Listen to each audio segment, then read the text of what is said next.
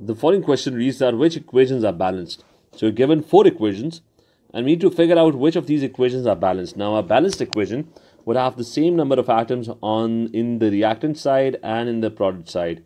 So starting with the first equation, let's look at Fe. There are 2 iron atoms in Fe2O3 and there are 2 irons in the product side as well. If you count the oxygens, there are 3 oxygens over here. 3 oxygens because there are 3 carbon monoxide molecules, 3 oxygens, so total 6 oxygens in the left hand side.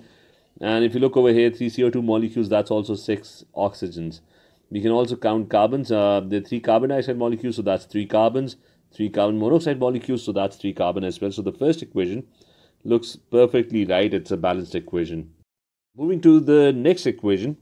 If you look at the next equation, you would, zinc looks balanced, that's 1, and 1. Carbon is also balanced, the 1 carbon over here, 1 carbon over here. If you look at hydrogen, there are 2 hydrogens over here, and over here there are 2 water molecules. That means there are 4 hydrogens. So this equation, the hydrogen is not balanced. Let's now look at the third equation, which is magnesium nitrate plus NaOH. So this equation is given.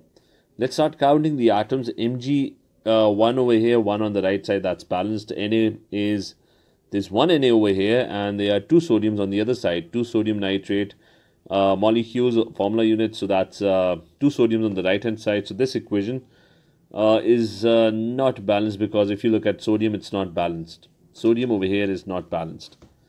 Let's move to the fourth equation, which is calcium carbonate plus sulfuric acid. So this equation is given. Calcium 1 and 1, that's balanced. SO4 1 over here, that's balanced.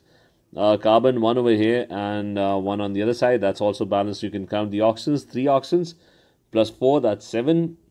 4 plus 1, that's 5. 5 plus 2 over here, that's 7 as well.